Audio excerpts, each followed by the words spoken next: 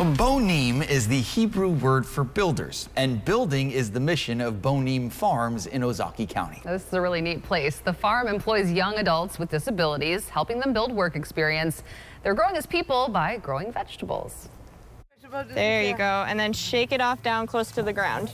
Tending to the gardens at Bonim Farms takes a lot of hands. That's great, perfect. Pulling weeds is just one of the many jobs that need to get done. Come here a lot, I harvest, I do other stuff too. Mandy has been coming here to the JCC Rainbow Day Camp for 20 years. I like everything. But it's just in the last 4 years or so that it sprouted into something more. Just keeps growing, literally. Lenny Cass is the executive director of the JCC Rainbow Day Camp. The mission is young adults giving back, and that's what makes them really feel good.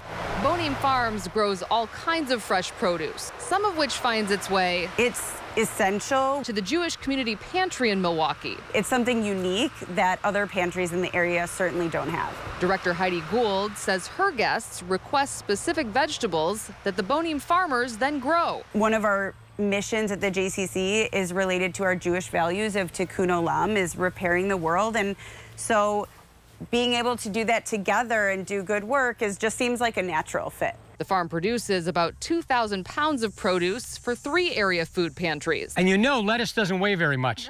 So if lettuce doesn't weigh very much, and we're talking 2,000 pounds, that's a lot of lettuce. Along the way, there's some fun too.